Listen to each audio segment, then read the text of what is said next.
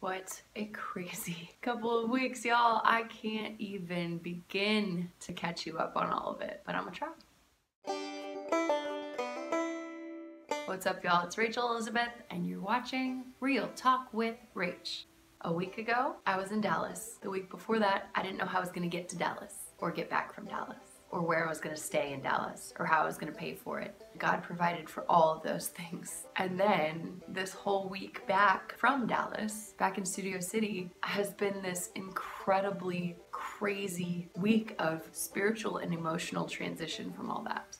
I think probably a lot of you are going through transitions of one type or another, and they're not always easy to navigate. So let's talk about it. I'm sure most of you have heard of or referred to stages of life as seasons before. In the book of Ecclesiastes, it says that there's a season for everything. There's a time for everything. A time to be born, a time to die, a time to mourn, and a time to rejoice, and basically everything else in between. So I highly recommend checking that out, but I want to talk about what happens in between those seasons. Personally, I'm about to, or I just stepped into a new season of life. And to explain that, I've been doing this Purposefully Homeless journey for now almost 8 months. June 1st will be 8 months of living by faith, going wherever the Holy Spirit leads me, to do whatever God wants me to do, to encourage whoever He wants me to encourage, or serve whoever He wants me to serve. And it's been incredible, but I also get the sense that it's either going to be over soon or it is over and I'm just transitioning to something new. All of this is an incredibly difficult change. How many times do you feel like the second you start to get into a routine and you get kind of comfortable, or at least used to, if not comfortable, how things are going when suddenly everything changes? First of all, I think God does that to keep us dependent on Him, keep us looking to Him instead of getting too complacent with the status quo. But I also think that it's to teach us a lot through the transition. And I think it's really, really natural. It happens to probably all of us, at least those of us who are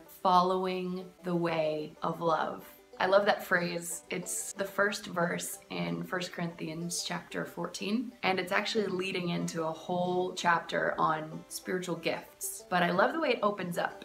Follow the way of love and eagerly desire spiritual gifts, especially the gift of prophecy. And I love that because in 1 John, it says that God is love. God is love personified. And all throughout the New Testament, when Jesus says, "Follow me," if Jesus is the Son of God and God made flesh to live among us, if Jesus is God and God is love, then 1 Corinthians chapter 14 verse 1 is saying the same thing that Jesus said all throughout the New Testament when He said, "Follow me." Follow the way of love. Also interesting to note, in the book of Acts, the first group of Jesus' disciples that followed the apostles, who were starting church groups or essentially home groups wherever they went, they called themselves the Way. In fact, if I'm not mistaken, Christians were actually called the Way before they were called Christians. And if I'm not mistaken again, Christian simply means little Christ-like one. So don't get it twisted. Christian is not a religious title. Christian is a privilege for those who actually live out the example that Christ set for us while He was walking the earth. But to transition back into transitions, I just want to share a little bit about what is happening personally while I'm transitioning. The last episode of Real Talk with Rach that I did before Dallas was on the secret place. The secret place is wherever you go to be alone with God so that you can cultivate that relationship. How many of you know that, number one, God is real. Number two, even though you can't see Him, He's a real person and you have to cultivate relationship with Him just like you would any other human. So I was talking about the secret place because that's where we need to start. That's where this all begins. You surrender your life to Jesus because He's God, because He gave His life so that you could have life. The Bible says we were dead in our sins, in our transgressions. So Jesus laid down His life. Jesus died to be the substitute for us. Because of His death and resurrection, we could live in Him. if it weren't for Jesus, we'd still be dead men walking. Yeah, kind of like zombies. But when we surrender our life to Jesus, and again, I will reiterate this a million times, when you become a Christian, you're not just saying a prayer to swipe the get me into heaven free card. No, you're literally giving your life, your dead life, to Jesus so that you can reap the benefit of his perfect life and gain the resurrection power. The same power that rose Jesus from the dead will then live in you so that you can be a little Christ-like one and set the example that Jesus set for everyone in your sphere of influence and love the way he loves, only made possible because his spirit is living in you. So, man, I need a lot of transitions to talk about transition. Anyway, I was talking to you about the secret place right before I went to Dallas with a one-way ticket and one night at an Airbnb without knowing where I would stay the following 4 nights. Side note, knowing who God is in relationship via the secret place and the Word of God is paramount to you knowing who you are and being confident and unshakable in your faith so that you can step out and risk in faith to do crazy things like this. That's the only way I was able to do this. But when I got to Dallas, every single need was met. I had transportation, food, places to stay, and I even had coffee and a cookie and all these little extras that were beyond what I needed. They were just extra because God is a God of abundance. And here's the cool part. Never once did I ask for any one of those things. I just asked for prayer. So all these things were met. I had this incredible time at the Upper Room Conference, and it was a weekend of radical, supernatural, spiritual, personal, emotional shifting. And I know it wasn't just me. I know something shifted in the spirit that we were able to be a part of during that conference. After the conference, I came back to LA to face 2 weeks of living in this beautiful room before I have to transition again. So I came back thinking that I was going to be able to relax, see friends, get things done before I transitioned again. But little did I know, I was coming back into a transition. And God, knowing everything beforehand because he is a God outside of time, graciously allowed me this privacy and this space to process everything that I just went through. That, my friends, is a transition. Transitions happen when we know they're going to happen and when we don't know they're going to happen. And the unexpected transitions are where we can either fight what's happening spiritually, emotionally, or numb everything, or we can step into it and face it. And it's the same thing for anything unexpected, but especially transitions, to be able to recognize that we can't always just dive back into what was. To be able to recognize that God's changing you over time. You're growing up into the image of Christ, becoming more and more like him, knowing that every day should be a transition.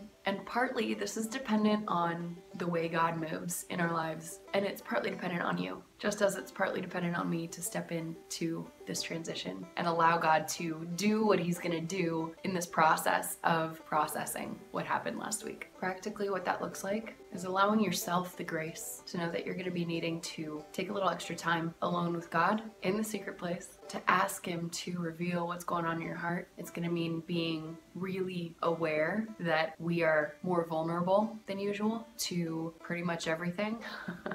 Especially spiritual attack. Our enemy uses our weakest moments, just like a lion going after the weakest buffalo. Our enemy will use our weakest moments to tempt us, bring up old stuff. And especially when we're stepping into understanding who we are as sons and daughters of the living God, don't even think for a second that you're not going to get attacked with old stuff that you used to struggle with. Or maybe it's something that you still struggle with, but you've recently realized that that's not who you are anymore and it has no power over you. Those are the moments when the enemy is going to try to bring all artillery against you. He's gonna bring out the big guns and he is gonna try anything to get you to slip back into the mindset that, no, I'm just this, I just can't get over this is a habit and it's just who I am. No, what you do is not who you are. who you are, if you're a Christian, little Christ-like one, is an image bearer, an ambassador of God. You bear the image and likeness of Jesus. And just like little baby humans look like their parents, you look like your daddy in heaven. And he has put his spirit inside you. So there's going to be a new light in your eyes where people will recognize him. You will start to recognize him when you look in the mirror, because it's not you that this whole thing is about anyway. It's about him. He is the beautiful one. He is the perfect one. He is the one that you now reflect. It's about understanding who you are, your new identity. It's about understanding your value because you're his.